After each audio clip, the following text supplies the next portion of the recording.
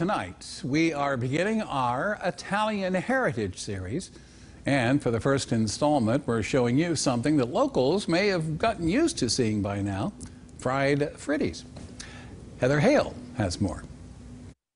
It's the third Sunday of the month, so that means in Clarksburg on West Main Street, cars are lined on the side of the street waiting for fresh fried Frittis. The consistent sale of the fritti at the Italian Heritage Festival office keeps admission and entertainment free at the festival on Labor Day weekend. The purpose of selling the fritti here in front of the festival office is to keep the Italian heritage alive here in Clarksburg and to celebrate the recipes and the traditions of our ancestors, which is really the mission behind the West Virginia Italian Heritage Festival. Weege Vargo, who has been involved with the festival for 43 years, says that one of the things Italian descendants remember most about their parents and grandparents is that they made a lot of bread. My grandmother made it with traditional white dough and did not put them in sugar. And we then would dip them in sugar in a cup if we wanted sugar on them. So different people make them different.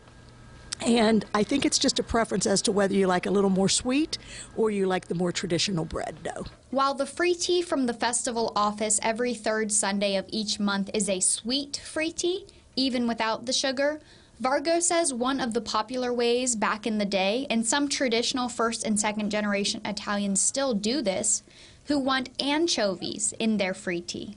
I can tell you that many people pull up in front of the office to purchase their fritti and they say, "Oh, I love this smell. It reminds me of Nonnie's basement," or "It reminds me of Sundays at my aunt's home when we all gathered around for our pasta and then there always was the fritti." Vargo says many Italians made bread because it was cost effective.